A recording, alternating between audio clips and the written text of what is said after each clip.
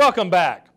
Cattlemen are aware of the benefits of low-stress cattle handling, but are often unsure how to implement those techniques on their own operations.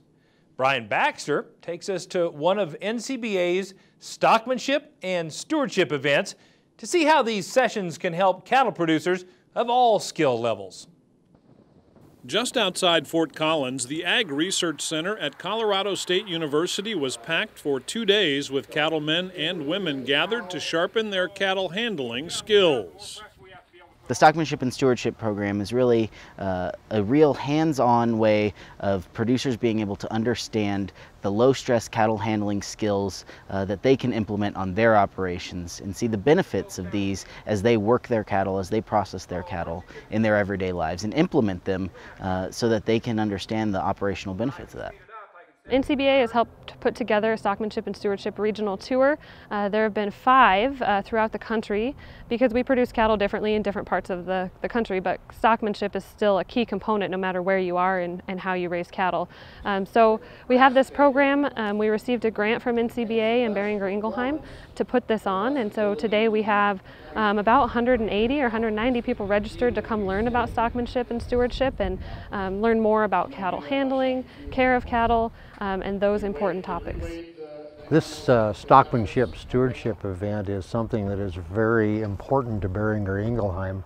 Our company is very passionate about the well-being of animals, how we care for them, how we manage their health programs is very important to our company, to our customers, and to the consumers of our product.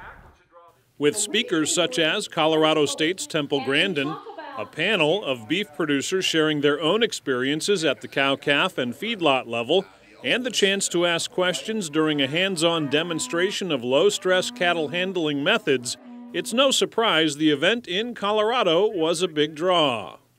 When they come up with this idea, I thought, you know, it's time. We've been building on this with these 2-hour seminars and just afternoon sessions and evening sessions, and we've been building the Stockmanship Stewardship pyramid for a long time, and now it seems, as the big turnout here today, it seems like people are ready to come and spend a couple of days dedicating themselves to improving their stockmanship and stewardship. I'm really impressed by the attendance here today. It's sold out and it's a great event. It's a regional event. They had one on the East Coast and one on the West Coast coming up. So this one's right in the middle. And for producers who are busy and travel time's important and time's important, it's great to have one here where people from Colorado, Nebraska, Kansas, and all the surrounding states can get here and spend 2 days learning, A to Z through beef production. Here at Colorado, we have producers from New Mexico, Wyoming, Kansas, all coming in here to Fort Collins, Colorado to learn about these skills and these practices that they can implement on their operations. So these regional tours allow us to bring producers in from a wide spread area of the country to a single location with a lot of impactful information that they can implement on their operation. The event included small group sessions on topics designed to help producers more easily work cattle through a chute, load them onto and off of a stock trailer, and gather and sort cattle the low-stress way. All of these are practices that should work to create easier handling, better performing cattle. I think there is some economic benefit to stockmanship and stewardship, and actually today we've got some speakers on our program that are talking about some economic considerations of good stockmanship. And I'm really excited to see what they have to say, but really when it comes down to it, of course we're trying to get the consumer to eat our product and ensure them that what we're doing is right, but it does come down to dollars and cents, and if you can do things the right way, you're going to save yourself money in the end. But common sense says, sure, if you work cattle better and they handle better, they're going to breed back better, they're going to gain better, and those things. But I see results. Is what I like to see is I'll go to some different places and they'll start changing things. They might do it different than I would or whatever, but you see the results. The cattle handle better, they wean better, they gain better. There's more appreciation for cattle that have been handled correctly, I think, at the next level. And so they're looking for ranches that are handling their cattle a little better and embracing the stockmanship component and the stewardship component of it as well. And they're willing to pay a little more for those cattle because they know how they're going to perform. For those who attended, whether they were cow-calf producers or feedlot crew members, there was real value in the beef quality assurance training and continuing education.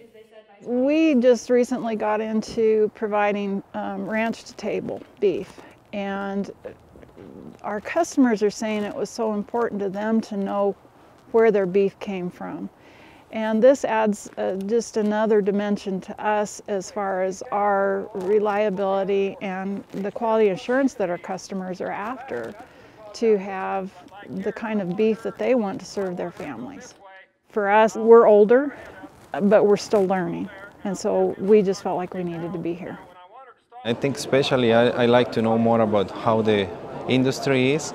And like I said, for the cattle handling mainly, understanding the cattle behavior and the way that you posture with the cattle, I think should be one of those things I can definitely go there and apply.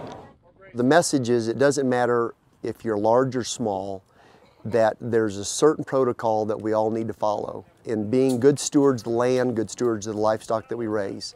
And when we do that, then we can call ourselves good stockmen. As valuable as the information was, producers also appreciated that this regional event with 2 days of hands-on learning, expert speakers, BQA training, and meals only cost them $75. I made the commitment to come before I looked at the price. And I remember the moment that I saw $75. That is really inexpensive. And then when you look at the value of the meals, the food has been awesome. It's worth far more than $75 investment. It was very inexpensive I felt like the value for us to be here was amazing. They could have charged double and I still felt like we got our money's worth. We work on keeping the cost to attendees reasonable for producers. We know that the information is valuable and we want to reach the producers with this valuable information. And so we don't want this to be a cost prohibitive event. We want this event to be something that every producer can attend, whether they have 5 cows or whether they have 5,000 cows, whether they own a feed yard of 150 steers or a feed yard of 50,000. We want this to be an event that brings cattlemen together to learn about the best practices for our industry.